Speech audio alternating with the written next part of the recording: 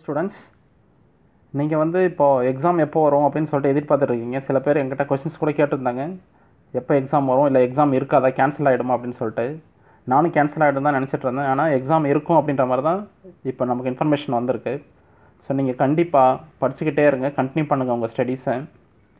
Exam announcement 14th அப்புறம் வரும்னு தான் சொல்லியிருக்காங்க டுடே நியூஸில் கூட. ஸோ அதுதான் லேட்டஸ்ட்டு அப்டேட் நமக்கு கிடச்சிருக்கு. நீங்கள் கண்டினியூஸாக படிச்சுக்கிட்டே இருங்க, எக்ஸாமுக்கு ரெடி ஆகிட்டே இருங்க. கொஞ்சம் டச் விட்டு போயிடுச்சுன்னா கூட மறந்துடும். சப்போஸ் நீங்கள் 100% படித்து வச்சுருக்கீங்க அப்படின்னா ஒரு 3 days படிக்கலான்னா 50% தான் உங்களால் ஞாபகப்படுத்தி பார்க்க முடியும். இன்னும் 2 நாள் போச்சுன்னா 20% தான் ஞாபகம் இருக்கும். இன்னொரு நாள் போச்சுன்னா அந்த 1% ஆகிடும் உங்களுடைய மெமரி பவர். ஸோ கண்டிப்பாக படிச்சுக்கிட்டே இருங்க, எக்ஸாமுக்கு ரெடி ஆகிட்டே இருங்க. அதை சொல்கிறதுக்காக தான் உங்களுக்கு இந்த இன்ஃபர்மேஷன், இந்த வீடியோ நான் போஸ்ட் பண்ணுறேன். கொஷின் பேப்பர் புதுசாலாம் ப்ரிப்பேர் பண்ண மாட்டாங்க. நிறைய பேர் புதுசாக ப்ரிப்பேர் பண்ணுவாங்கன்னு நினச்சிட்ருக்காங்க. கிடையாது, ஏற்கனவே எடுத்து ரெடியாக வச்சுருக்காங்க கொஷின் பேப்பர். நீங்கள் என்ன செய்யணும் அப்படின்னா, இந்த ஃபியூ டேஸ் எக்ஸாமுக்கு அனௌன்ஸ்மெண்ட்டு கண்டிப்பாக வரும்னு சொல்லிட்டாங்க 14th அப்புறம். அதனால் நீங்கள் படிச்சுக்கிட்டே இருங்க, உங்களுடைய ரிவிஷனை கண்டினியூ பண்ணுங்கள். அதுதான் நான் சொல்கிறேன். உங்களுக்கு நான் சில 2 marks 3 marks 5 marks சொல்கிறேன். வீடியோவை ஸ்கிப் பண்ணாமல் பார்த்துக்கிட்டே இருங்க.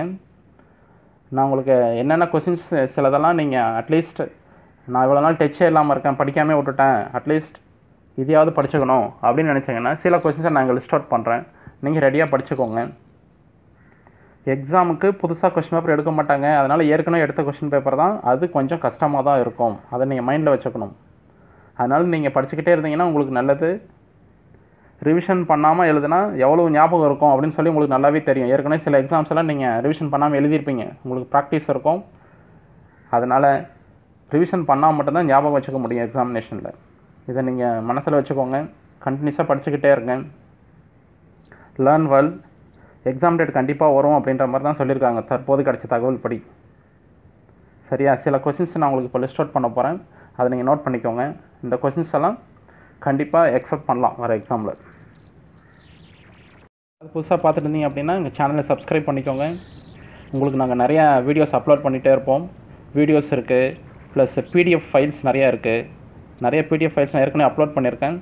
2 mark 3 mark 5 mark important questions, அப்புறம் சிம்பிள் டெக்னிக்ஸ் எல்லாம் நிறையா சொல்லி கொடுத்துருக்கேன், ஐடியாஸ் சொல்லி கொடுத்துருக்கேன், கேல்குலேஷன் ட்ரிக்ஸு. ஸோ உங்களுக்கு எல்லா விதமான கெமிஸ்ட்ரி ரெலவெண்ட்டாக இருக்கிற இன்ஃபர்மேஷன் கிடைக்கும். சப்ஸ்கிரைப் பண்ணிக்கோங்க சேனலை. புதுசாக பார்த்துட்டு இருந்தீங்க அப்படின்னா, உங்களுக்கு பிடிச்சிருந்தது அப்படின்னா உங்கள் ஃப்ரெண்ட்ஸுக்கு ஷேர் பண்ணுங்கள், ஆஸ் வெல் ஆஸ் லைக் பண்ணுங்கள். உங்களுக்கு என்னென்ன டவுட்ஸ் இருக்கோ எதுவாக இருந்தாலும் என்னை கேளுங்க, நான் இமிடியேட்டாக உங்களுக்கு ஆன்சர் பண்ணுறேன். இது உங்களுக்கான ஒரு நல்ல வாய்ப்பு. இதை பயன்படுத்திக்கோங்க, உங்கள் ஃப்ரெண்ட்ஸுக்கு சொல்லுங்கள்.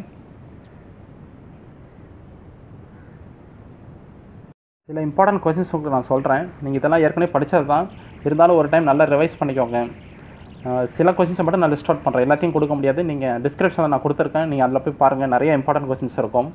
ஃபார் எக்ஸாம்பிள் இப்போ அவகாட்ரோ நம்பர், அப்புறம் பாயில்ஸ் லா, பீரியாடிக் லா, அப்புறம் ionisation energy, factors affecting ionisation energy, redox reaction balancing, அப்புறம் போர், குவாண்டம், ஆக்ஃபாஸ், அதாவது போர் theory, quantum theory, ஆக்ஃபாஸ் principal, பாலிஸ் exclusion principal, அப்புறம் ஹன்ஸ் ரூல், அப்புறம் ஆர்த்தோ பேரா ஹைட்ரஜன் இருக்குல்ல, ஆர்த்தோ பேரா ஹைட்ரஜன், அப்புறம் வாட்டர், ஆர்த்தோ வாட்டர், பேரா வாட்டர் 2 இருக்கும். அதே மாதிரி ஹார்ட் வாட்டர், சாஃப்ட் வாட்டர் இருக்கும். ஹவு டு ரிமூவ் ஹார்ட்னஸ் அப்படின்னு ஒரு கொஷின் இருக்கும். அப்புறம் ஹைட்ரஜன் பெராக்சைடு இருக்குல்ல, H2O2 உடைய யூசஸ் பாருங்கள். அதுக்கப்புறம் ஆண்ட்ரோஸ் ஐசோத்தம், அப்புறம் first law, second law of thermodynamics, ideal case equation, அப்புறம் வான் வால்ஸு, இதெல்லாம் பார்த்துக்கோங்க. அப்புறம் வால்யூம் 2ல் பார்த்தீங்கன்னா இந்த HIPCl5 அமோனியா, இதனுடைய டெரிவேஷன் பார்த்துக்கோங்க. வான்ட் ஆஃப் ஈக்குவேஷன் பார்த்துக்கோங்க. அதுக்கப்புறம் ஆர்கானிக்கில் பார்த்தீங்கன்னா இந்த Williamson synthesis, Grignard reagent, IUPAC names, ரெசனன்ஸு, அப்புறம் எலிமினேஷன், அப்புறம் types of chemical bond, ஃபெஜான்ஸ் rule, VSPR theory. So இதெல்லாம் நீங்கள் ஏற்கனவே படித்தது தான். திரும்ப ஒரு டைம் நல்லா ரிவைஸ் பண்ணிக்கோங்க, ரீகால் பண்ணிக்கோங்க. நீங்கள் நிறைய படிச்சிருந்தால் மட்டும்தான் எக்ஸாமில் ஞாபகம் இருக்கும். சரியாக ரிவிஷன் பண்ணாமல் போயிட்டீங்க, புதுசாக படிச்சிருக்கீங்க அப்படின்னா கண்டிப்பாக எக்ஸாமில் ஞாபகம் இருக்காது. எக்ஸாமில் எதுவும் உங்களுக்கு ஞாபகம் வரும் அப்படின்னா, நிறைய டைம் ஏற்கனவே எக்ஸாம் எழுதி பேப்பர் கரெக்ஷன் பண்ணி டீச்சர்ஸ் கொடுத்துருப்பாங்கல்ல, அப்போ உங்களுக்கு மார்க் வந்துருக்கும் பார்த்தீங்க, அது மட்டும் தான் உங்களுக்கு எக்ஸாமில் ஞாபகம் வரும், மற்ற எதுவுமே ஞாபகம் வராது. ஸோ அதனால் ரிவிஷன் பண்ணாமல் விட்டீங்க அப்படின்னா உங்களுக்கு எக்ஸாமில் அவ்வளோ சீக்கிரம் ஞாபகம் வராது. ஸோ கண்டினியூஸாக படிச்சுக்கிட்டே இருங்க. This is very very important. ஏன்னா எக்ஸாம் இருக்கும் அப்படின்ற மாதிரி தான் தகவல் கிடச்சிருக்கு. ஸோ இது உங்களுக்கு பிடிச்சிருக்குன்னு நினைக்கிறேன். கண்டிப்பாக ஷேர் பண்ணுங்கள், சப்ஸ்கிரைப் பண்ணிக்கோங்க புதுசாக பார்த்துட்டு இருந்தீங்க அப்படின்னா.